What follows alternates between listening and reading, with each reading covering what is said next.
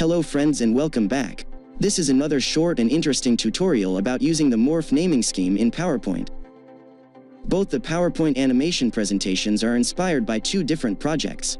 The first is by AI Boardman, and the second is by Dennis Hoogstad at Dribbble.com. Even though the animation output in PowerPoint is not the same, but still you will surely learn a few new Morph tips and tricks that might help you to build more creative PowerPoint presentations. You must also watch our tutorial on how to use the selection pane in PowerPoint if you have not used it before, and the link to that video is given in the cards and video description.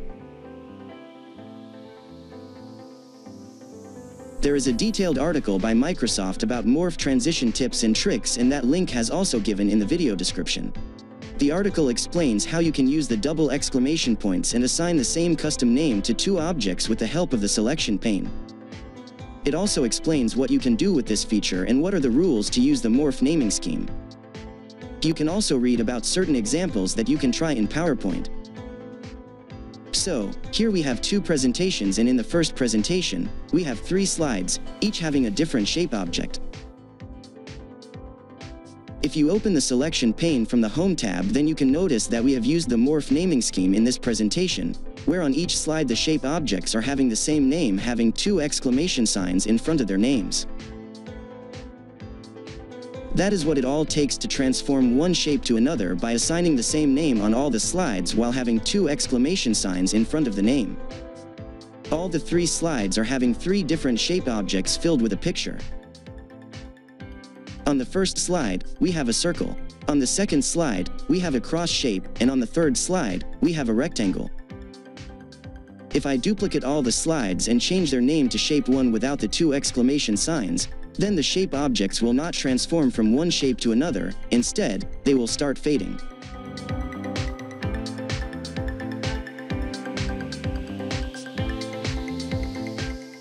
To explain the Morph naming scheme in much detail, we have another presentation with 10 slides. Here on the first and second slide, you can see that we have totally different shape objects drawn using the shape tools, and many different shape layers have been grouped to create a total of 5 objects on each of the slides. On the second slide, we have applied the Morph transition, and if you look into the shape layer names in the selection pane, then you will find that both slides are having identical names for objects but without the 2 exclamation sign scheme. So, if you run the slideshow, then it will just create a fade effect instead of transforming the shapes. But that is not always the case, as we have another example of the third and fourth slides. On these 2 slides, we used the icons from the Insert tab.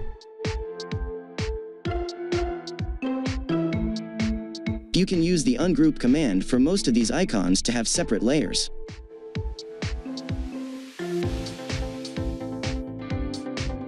Then you can rename those shape layers through the selection pane. Keep in mind that the third and fourth slides are having 3 shape layers having identical names without the Morph naming scheme. On the fourth slide, we have applied the Morph transition, and if you run the slideshow from the third slide, then you can see how the shape layers are transforming instead of fading, and that is too without the Morph naming scheme. As the names and shapes are mostly identical on both sides, the Morph shows its default behavior and transforms the objects one into another. Over the 5th and 6th slides, we are using the Morph naming scheme by assigning 2 exclamation signs in front of each shape layer name. So, you will see the similar results as you had seen for the 3rd and 4th slides.